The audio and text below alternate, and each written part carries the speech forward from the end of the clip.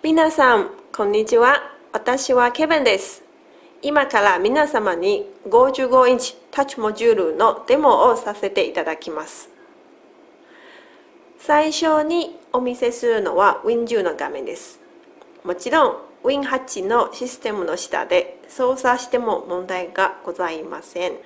Win10 チャンバーの下でも特に問題がございません。また写真を一枚一枚簡単に取り出すことができます。ご覧の通り、ピンピッチも特に問題がございません。さて、これからデモ2を使い、10点タッチの動作ができることを確認しましょう。ご覧の通り、スムーズにかけることができます。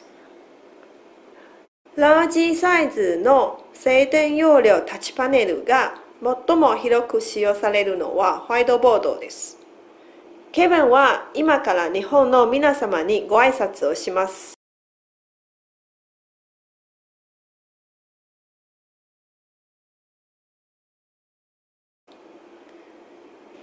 引き続き、日本から一番可愛い翔さんも台湾の皆様にご挨拶をします。